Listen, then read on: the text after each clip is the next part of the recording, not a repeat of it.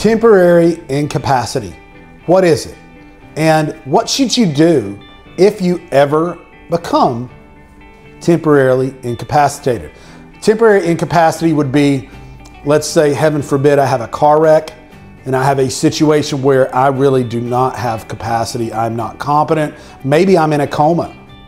There is a period of my life where I do not have capacity. Who can handle my money, pay the bills, pay the medical bills, make healthcare decisions for me? I have the choice of appointing an agent under a general durable power of attorney to handle my financial affairs if something ever happened to me, even if it was for a temporary period of time.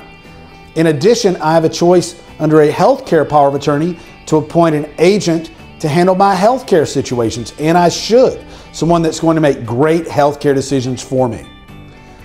In addition, under trust, if I have assets in trust, all our trust contemplate a situation where the trustee, if I'm the trustee over a revocable living trust that I create, and I'm managing the assets that I've placed in that trust, the successor trustee has the ability to step in, or a co-trustee if it's husband and wife that set up a joint or family revocable living trust, to step in and make those decisions over the trust assets and manage those assets while I'm temporarily incapacitated.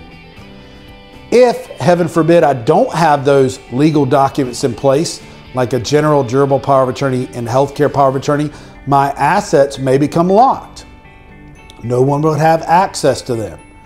In addition, there may be no one legally in place set up through a healthcare power of attorney to make medical decisions for me.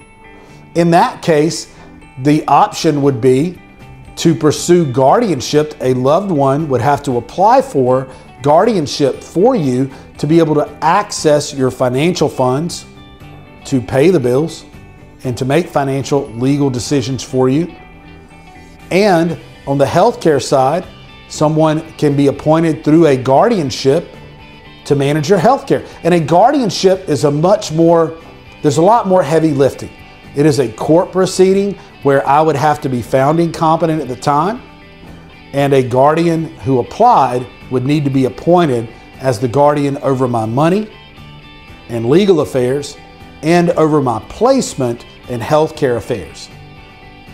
Now, once a guardian's appointed, if I regain competency, I come out of the hospital, I come out of the coma, I come out of the situation that I was dealing with, and I get pretty much back to normal, I regain competency, then there is a court proceeding after that. If guardianship has been put in place and I have been found incompetent by a court of law, I can sue, essentially.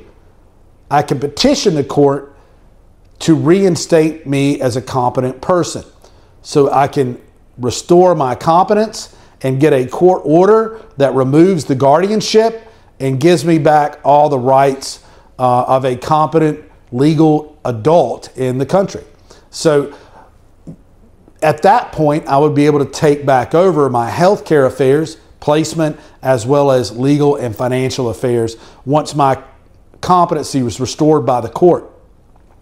Whereas, in a huge difference, you're talking about a lot more money, time, resources spent by family and me in pursuing the guardianship and restoring competency, and we handle both those things.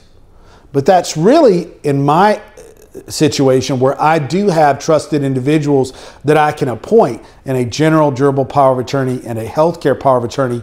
It's really it would be a failure on my part to plan ahead and to put in place the general durable power of attorney and the healthcare power of attorney that would not require a guardianship, and it would not require a restoration of competency, because once I regained competence, once I came out of the coma, got back to living my normal everyday life, I would go ahead and resume my activities of controlling my finances, legal decisions, and healthcare and placement decisions myself without needing an order from the court to do so.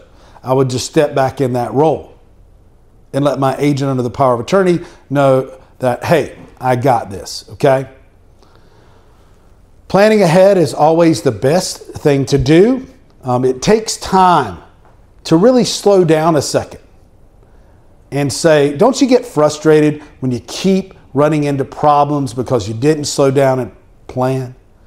It takes really slowing down, stopping, doing some planning, strategic planning, but that can set you up for success in so many areas of your life. Estate planning and elder law is no different, and that's what we do. We help individuals pause, have a discussion with myself or one of our experienced attorneys about what best fits their life, whether it's temporary incapacity or another situation that they want to avoid. Long-term care planning, benefits planning, protecting your hard-earned money and property.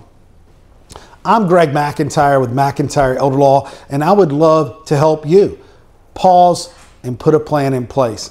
I would offer a free consult to discuss that. You can reach me by calling 1-888-999-6600 and take advantage of that free consult, or go online and schedule right on our calendars at mcelderlaw.com/scheduling. Thank you.